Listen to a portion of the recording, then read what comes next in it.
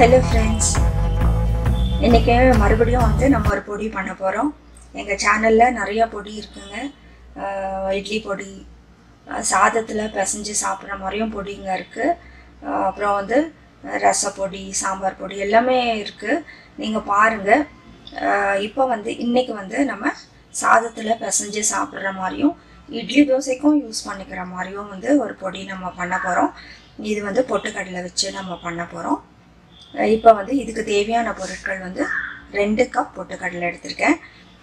இப்போ இது வந்து சின்ன கப்னால 2 கப் எடுத்திருக்கேன். நீங்கள் வந்து இது உங்களுக்கு வந்து இந்த அளவில் வந்து நிறையா எடுக்கணும்னா நீங்கள் வந்து கொஞ்சம் கூடக்கு மிளகாய் வந்து கூட வச்சுக்கலாம், அவ்வளோதான். இதுக்கு வந்து ரொம்ப சில இன்க்ரீடியன்ட்ஸ் தாங்க. 2 கப் பொட்டுக்கடலை, ஒரு 8 காஞ்ச மிளகாய் வச்சுருக்கேன். காரத்துக்கு ஏற்ற மாதிரி நீங்கள் வச்சுக்கோங்க. உங்களுக்கு நிறையா தேவைப்படணுன்னா இன்னும் 2 கூட்டிக்கோங்க, இல்லை குறைச்சிக்கிறதுனா குறைச்சிக்கோங்க.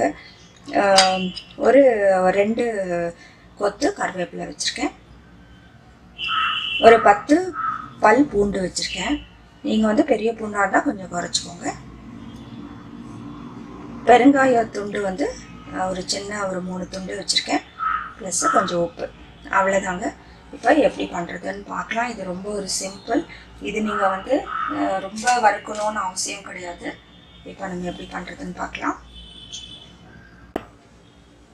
இப்போ ஒரு கடாய் எடுத்துக்கலாம்.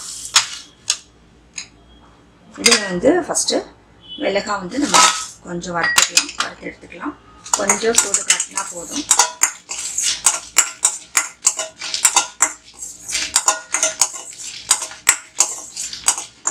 போதும், எடுத்துடலாம்.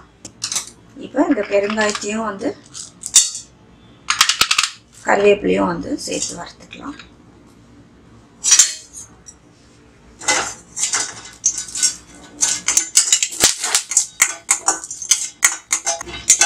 இந்த பெருங்காயம் வந்து நல்லா உப்பி வரும்போது நம்ம வந்து எடுத்துக்கலாம்.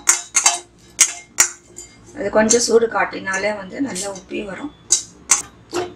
எடுத்துடலாம். கருவேப்பிலை, பூண்டு ஆட் பண்ணிக்கலாம்.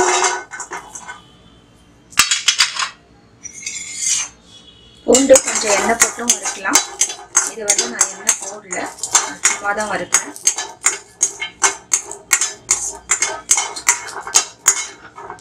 கொஞ்சம் வந்து நல்லா ப்ரௌன் ஆகிற வரைக்கும் வறுத்துக்கோங்க.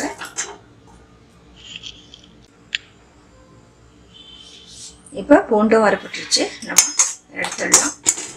இப்போ பொட்டுக்கடலையும் வந்து நம்ம கொஞ்சம் வறுத்துக்கலாம்.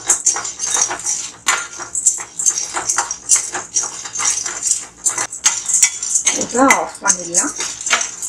போதும். இப்போ நம்ம எல்லாம் வறுத்தாச்சு. இது வந்து ஆறட்டும் நல்லா, அதுக்கப்புறம் நம்ம பொடி பண்ணி எடுத்துக்கலாம். இப்போ பொட்டுக்கடலை பொடி வந்து நம்ம அரைச்சிக்கலாம். இப்போ நம்ம பொட்டுக்கடலை பொடி ரெடி ஆயிடுச்சு.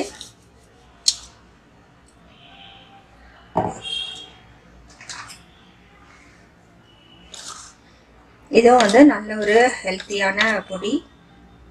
இது வந்து இட்லி தோசைக்கு சாதத்தோட வந்து பிசைஞ்சு சாப்பிடவும் டேஸ்டாக இருக்கும். நீங்களும் வந்து இந்த பொடியும் வந்து ட்ரை பண்ணி பாருங்கள். இது வந்து சின்ன பிள்ளைங்களுக்கு ரொம்ப நல்லது. அவங்களுக்கு வேணால் கொஞ்சம் காரம் வந்து குறைச்சிட்டு நீங்கள் சாதத்தோட பிசைஞ்சு கொடுக்கலாம், இல்லை இட்லி தோசையோட கொடுக்கலாம். ரொம்ப ஒரு டேஸ்டான பொடி இது. நீங்களும் செஞ்சு பார்த்து உங்களோட கமெண்ட்ஸ் எங்களுக்கு போஸ்ட் பண்ணுங்கள்.